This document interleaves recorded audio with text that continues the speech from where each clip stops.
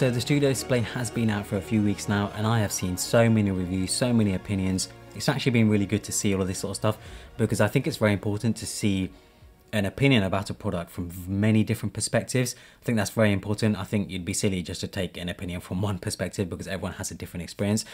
And yeah, the overall opinion seems to be that the Studio Display is overpriced for what it is, and I do sort of agree. I wanted to quickly share the VESA mount version that I received a few days ago. There are a few differences compared to the one with the stand. The box it comes in is of course smaller, as there's no stand. The VESA mount itself is a bit odd looking, as it's not really part of the display. It's solid though, made from aluminium, and feels very sturdy. I have it mounted to a pretty standard monitor arm I picked up from Amazon. It mounts fine and handles the weight no problem. Only odd thing though is that it does end up blocking the Apple logo. Not an issue for me though, as I have my desk up against the wall anyway, so I don't get to see the back of the monitor. But for those who are looking for a more sort of cleaner look, a better looking aesthetic, you may be better off actually going for the one with the stand. I also actually prefer the look of the version with the stand, but I've gone with the VESA mount anyway because it just makes more sense for my setup. So when you look at the market for high-end monitors, high-end displays, the Studio Display is definitely very expensive for what it is. The features and functionality of it for most people just aren't worth the money. There's no high refresh rate panel, and there's limited connectivity. A common question I got was whether you could connect a PS5 or an Xbox to the Studio Display, and no, you can't really, because there is no HDMI port. Again, because of the limited connectivity, you just have the one Thunderbolt port, which is used for data and power, powering your MacBook or whatever. So yeah, you technically can't. I'm sure someone will probably figure out a way to do it, because you can actually connect up a PC. I've seen a few people try it with a PC, and yeah, it works completely fine with a PC. Even the webcam and the speakers work with a PC. The inability to disconnect the power cable is definitely an odd choice. I'm not sure what the thinking was behind that. As you may have seen though, you can actually forcibly remove it. Now, I didn't want to do that because mine was a review unit. I didn't want to damage it, it's not mine. But yeah, it's still a really odd choice, and I don't understand why you do that. I'm not really sure what's the sort of decision making behind that. Most monitors, I mean, I've yet to actually come across a monitor that doesn't have a disconnect, well, the ability to disconnect a power cable.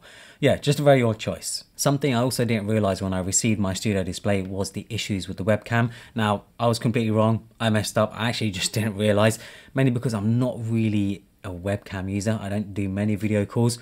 But yeah, a lot of people brought up that the webcam quality on the Studio Display just isn't that great. For me, yeah, it doesn't really make too much of a big deal, but I can completely understand why it's a big deal for other people, especially those who are on video calls every day. Now, Apple have said that there is an update coming for the webcam, which, to be honest, like, Apple usually do fix things like that. They're actually one of the companies that I do sort of have the trust in, where they're going to send an update out to fix that. Because, yeah, as a lot of people have said, a webcam of that quality on a display that expensive, yeah, it's just not good enough, and I completely get it. Hopefully Apple fix it very, very soon, because I'm sure a lot of people are getting their Studio Displays right now and they want a high quality webcam. Another monitor I do have that I actually sort of like to compare it with is the Eve Spectrum, which I at the time paid $699 for. It's now gone up by $100, but I still think it's worth the money because it is absolutely brimming with features. It's a 4K 27-inch panel that can go up to 750 nits in brightness. It has a 144 Hz refresh rate. It has two HDMI 2.1 ports, which is perfect for next-gen consoles. It has a DisplayPort 1.4 port, a USB-C port that can deliver 100 watts of power, and a built-in hub as well. I also think it looks pretty awesome with a fairly industrial but modern design, and it has very, very thin bezels. When compared to the Studio Display only beats it in resolution, webcam, and speakers. You could argue that the Studio Display has a better design, you know, it's made out of aluminium and stuff, better materials as well, but I think, of course, that's very subjective. I personally think the Studio Display is better looking, but they're both great looking monitors. But even then, the Eve Spectrum beats it in pretty much every other department. That's why for most people, I would actually highly recommend going for the Eve Spectrum. I think as an overall monitor, It's so much better value for money and will meet the needs of most people. I even made a video sharing a one monitor setup with it, where you can connect a Mac, a PC and a games console all at once for a pretty clean and minimal setup, so make sure to check out that video. So in the end, why did I actually end up going for the Studio Display? It's because I'm a big Apple fanboy. I'm kidding of course, but there's no doubt that I have a liking for Apple products. I cover a lot of them on this channel, but there is only one main reason why I went for the Studio Display, and that is that 5K resolution. There just isn't any other choice out there when it comes to a 5K monitor other than the ugly LG 5K Ultrafine. It's difficult to explain how nice it is having a 5K resolution panel unless you do design work, as it's taking a 2560 by 1440 image and scaling it perfectly.